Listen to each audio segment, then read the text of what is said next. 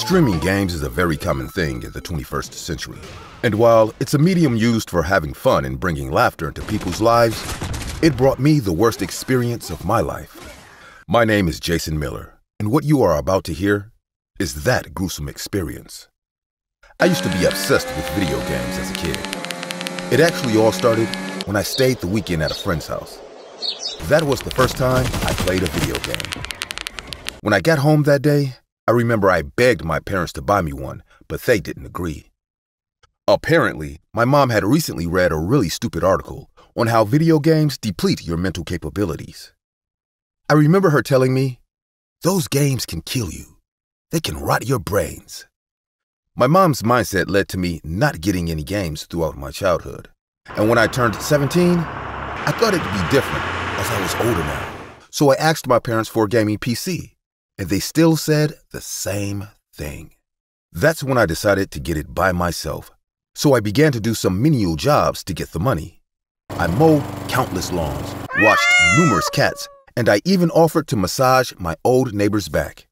And while most of these were really tiring, it was completely worth it, as nothing could beat the amazing feeling I had when I got my first gaming PC.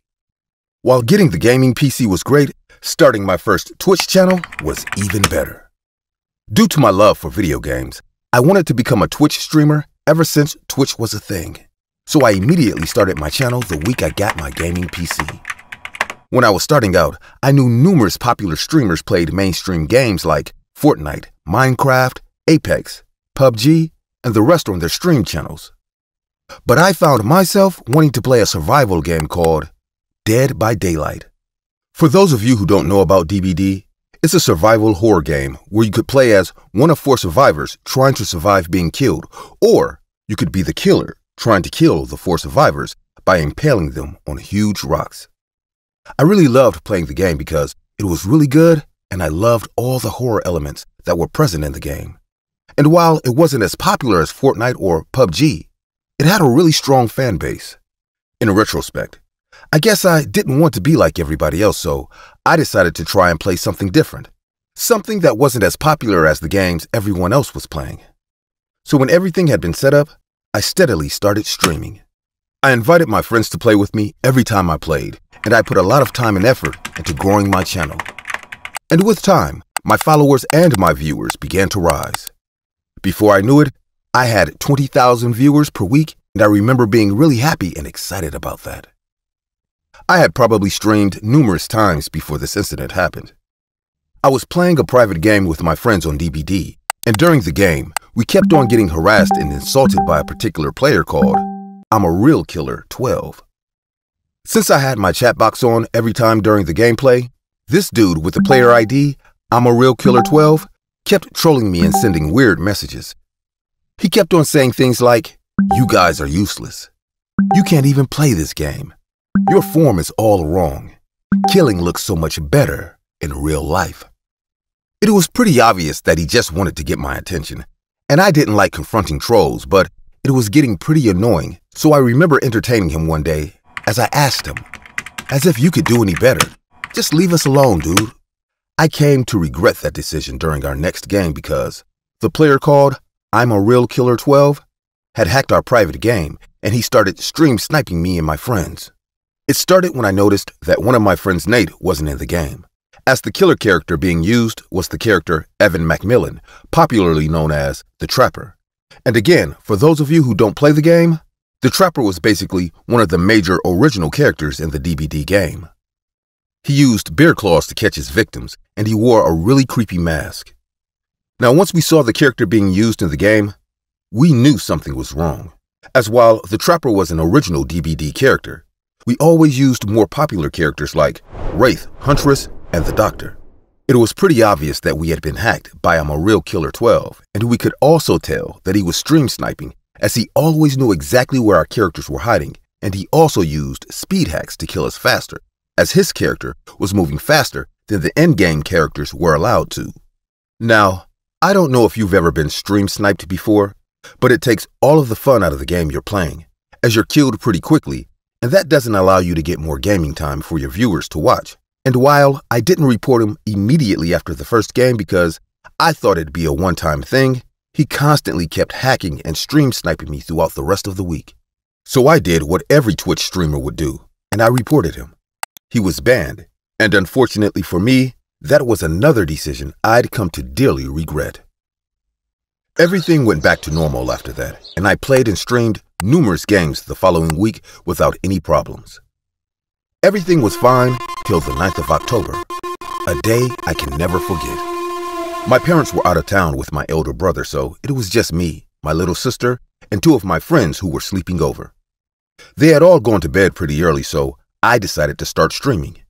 I remember being happy that they were asleep, as I didn't want any distractions while streaming. I also remember putting my headphones on as I began the stream. They were saying things like, "Bro, sick cosplay. Did you hire an actor? Nice touch to add real screams in the background. This is your best stream yet. Shit, you had him stand behind you. That was really creepy, dude. Dope cosplay, though." I really didn't understand what was going on or what my viewers were reacting to, as I was laser focused on the game. But after thinking about it, I told myself that it was probably just someone's antics or prank I didn't understand. So I decided to ignore it and keep playing. I streamed for a long time that night, and when I was done, I began to interact with my viewers. I wasn't playing the game anymore, so I asked them what was going on, as I wanted to know what they were reacting to. They then told me that they saw someone wearing the trapper's costume and standing behind me. At first, I thought they were joking as I told them. Really funny, guys. I'm basically the only one awake at home.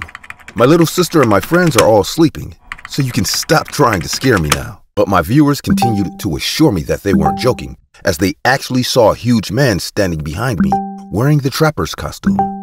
They also said they had heard screams in the background. I still didn't believe them, as I assumed it was just an organized prank. So I took off my headphones, and as I was about to end the live stream, I heard a large crash coming from one of the bedrooms upstairs. Shocked, I stood up immediately to go check it out, as the noise came from my little sister's room. But on the way there, I was distracted by a red liquid trail leading all the way to my sister's bedroom. Scared, I walked towards the room and slowly opened the door. As I stepped into the room, I heard the sound of clanking metal, and it was followed by searing pain, as I felt something sharp enclose my leg. I screamed as I fell to the floor. The pain was truly unbearable. I looked down to see my leg clamped by a bear trap. I began to call out to my friends and my little sister for help, but no one was answering me. I then started to look around, hoping to see something I could use to set myself free, but the first thing I saw made me stop in fear. It also made me forget about the pain in my leg for a split second. As I watched in horror, as my little sister Stephanie and the two of my friends, Maxwell and Jack, were dangling from massive hooks attached to an old cupboard. I knew they were all dead, as they were impaled near the chest region. The morbid scene, in addition to the searing pain, made me throw up as I started to scream again. I began to ask myself why this was happening. Why was my little sister and two of my friends killed in a morbidly similar way characters in the DVD games were killed? I began to have a mental breakdown as my mind couldn't take it anymore. It felt like my brain and my body was about to implode, and as I was about to pass out, I heard the words that pulled me back to my senses as someone said, "I told you it looks better in real life." I immediately turned over to see someone looming over me. The person was donning the costume of the Trapper character in the DVD game. I was paralyzed with fear, but I remember screaming, "Who are you?" The man totally ignored my question as he said, "You took it away from me. I used it to clear up all the tension I have inside. I streamed that game to show my followers the proper and true form of killing, but you took it away from me by getting me banned. So, I've decided to play a real-life version of the game with the members of your family." I remember feeling really dizzy as the man spoke. I was losing a lot of blood, and I knew I was going to pass out soon. I also remember how he spoke with a really thick accent that I couldn't recognize. But when I heard the word banned, a dreaded feeling of realization rushed through me as I slowly said, "Are you? I'm a real Killer 12? He didn't answer me, as he proceeded to drag me out of the room by my hair, The pain increased 1,000 times as the bear trap was still clamped to my leg. I started to scream for help, but I knew it was pointless as the only people at home were dead. The man then left me in the center of the hallway as he went downstairs to retrieve something. I tried to move, but my whole body hurt. It didn't take long before I heard him coming back, and when he reached me, I noticed he was now holding a really jagged dagger. He then started to scream. "I told you that you were a useless and horrible gamer. You had no form when it came to killing, so I hacked your game and showed you how it's supposed to be done. But you couldn't take it, so you reported me. You reported me! Now watch as I ban you from life!" And with that, he gutted me with the dagger. I can still remember the pain I felt and the feeling of the blade inside of me. At that point, I just wanted to die so that the pain would stop. The man removed the blade from my body, and as he was about to stab me in the heart, I heard the words, "Open the door, it's the cops." The last thing I saw that night was my attacker running through the window at the end of the hall, as after that, everything around me went dark. I woke up in the hospital, surrounded by the police. The moments that followed were really painful, as I had to retell and relive all that happened that night to the cops, as they needed to further their investigation. When they were done with the questions, the cops left. The doctor came in, and he told me that I was lucky to have been found early, as I had lost a lot of blood, and if my leg hadn't received the immediate treatment, they would have had to carry out an amputation. I stayed in the hospital for 2 months after the morbid incident. The cops told me and my family they still haven't been able to find the killer. They then told us that the detectives believed my attacker was already an experienced serial killer, as nothing was found at our house during the investigation. No fingerprints or anything incriminating. They tried to find his location by tracking the IP address gotten from his gaming profile, but that was equally unsuccessful. They then told us that the case would remain open, but he still hasn't been found to date. Now that my story is out there in the world, I have something to say to the man who killed a member of my family. I hope they find you and bring you to justice, and one day, like the title of the game, I hope you're dead by daylight.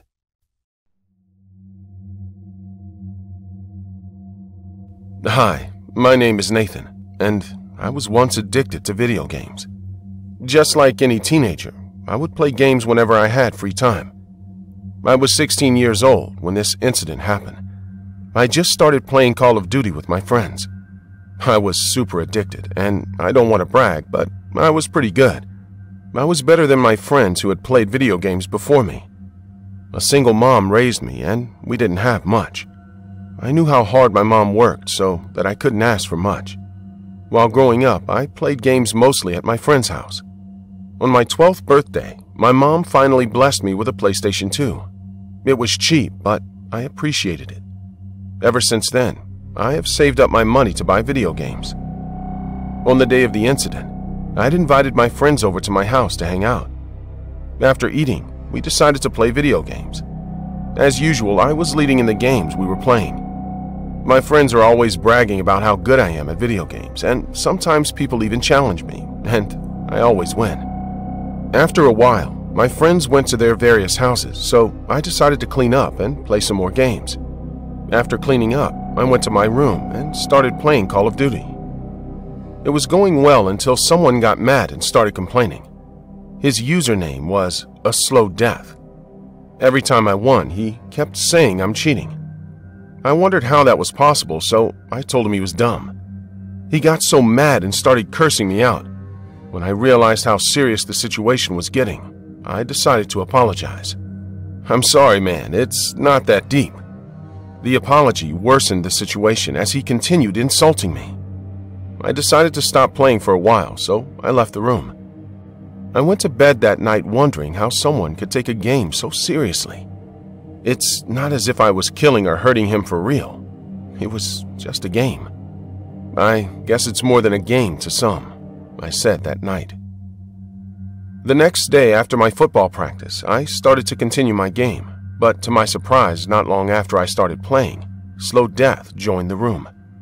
I thought it must have been someone else with a similar username, until I heard his voice. "You ran away last night like a coward, and let's see if you can beat me now."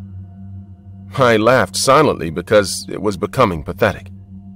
After beating him severely, he started mumbling some words, and it was obvious he was getting upset. I didn't say anything. I just kept laughing, and he kept getting angry. I was having fun beating him until I had the scare of my life. "Oh, keep laughing, Nathan. I'm coming for you." It took me 5 seconds before I realized he had just called my name.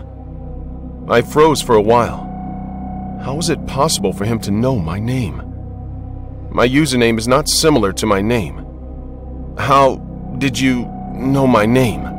I said, stammering in fear. "I know everything about you and your pathetic mother. I'm coming to hurt you." I turned off my video game immediately and started panicking. I took my phone and called my mom. She was safe at work. I let out a sigh of relief and locked all the doors. I called my friend and explained what had happened. I was so scared, but he calmed me down, saying it was just a guess. So I calmed down and decided he was just a freak trying to threaten him. After a while, I decided to continue playing my game and ignore the troll. Immediately, when I started playing, this guy popped up again. This time, I was ready for him. Once he started insulting me, I charged back at him. We went back and forth insulting each other. As soon as he mentioned my mom, I insulted his mom too. I said words like, "Your mom's a dirty bitch. You're a bastard and a coward. If you show up in front of me, I'm going to beat you just like I beat you here," I said, laughing hysterically. Suddenly, he went offline, so I thought he ran off like a scaredy cat. Little did I know, I was about to experience hell. It was getting late and my mom was still at work. She was running late that night. I was in my bedroom texting when I heard a knock on the door. It was weird because it was late. Did my mom forget her keys again? Before I could leave my room, the knocking started getting aggressive. I walked to the door and shouted, "Mom, is that you?" There was no reply. I was about to open the door when I heard a familiar voice. "I'm not your mom, you fool.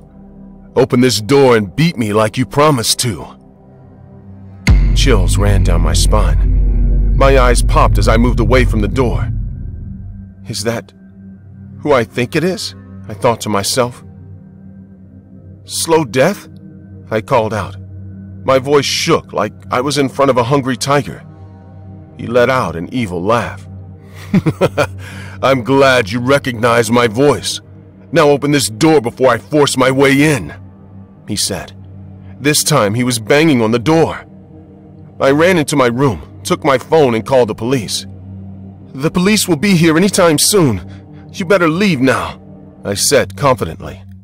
Instead, he started banging on the door with his body, hoping to force himself in. I knew he was going to break the door because my door was cheap and weak, so I ran to my room and locked the door and windows. It wasn't long before he broke in. I could hear him scavenging through my house, and finally, he got to my door. It wasn't long before he broke it. I was ready for him. I was pretty athletic myself. I took a bat from my drawer as a weapon. When he entered, I knew I was in trouble. He was at least 6'4". His muscles were huge like a wrestler's, and he looked at least 30. I stood in my room, frozen, staring at the monster-like man ready to pound me at any moment. I was trying so hard to control my emotions, but I couldn't help myself. I started crying. "I called the police already.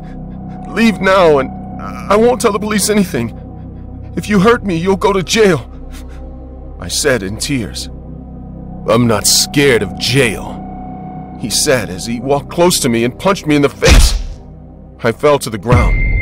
I'd never felt such pain before. I cried. Blood was already all over my face, and I started begging for my life. He grabbed me by the collar and lifted me like I was nothing. His horrible breath was the least of my problems as he threw me across the room. I couldn't believe what was happening. I quickly pulled myself together and crawled outside my room. He strolled behind me and stepped on my legs, preventing me from moving. "Where do you think you're going?" he said as he applied more pressure on my leg. I screamed in pain as I begged for my life, and then he started kicking my stomach, calling me names. I thought I would die. What would become of my mother? She'll come home to her dead son's body, lying on the ground. Hot tears flowed down my eyes. She still hasn't gotten over my dad's death, and now her only son is about to be brutally murdered in his home. I had already given up until I heard the police siren. When Slow Death heard the siren, he tried running, but the police caught and arrested him, and I was taken to the hospital by paramedics. Slow Death was a wanted criminal who had just escaped prison.